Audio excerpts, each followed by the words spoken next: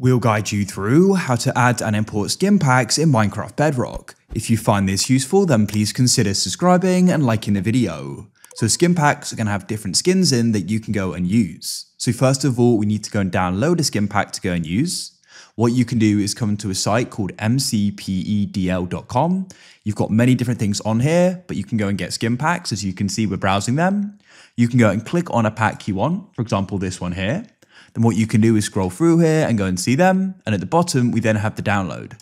So I can go and click on this here, do the capture. Then we can press get downloads and I'll go and press on the download like so. Now we've downloaded it, I can go and open up my downloads folder in my file explorer and we can go and find the pack. Double click on it, it'll go and say import started. Now if that doesn't work when you double click on it, you'll need to go and right click on it, hover over open with and select Minecraft. You may need to click choose another app.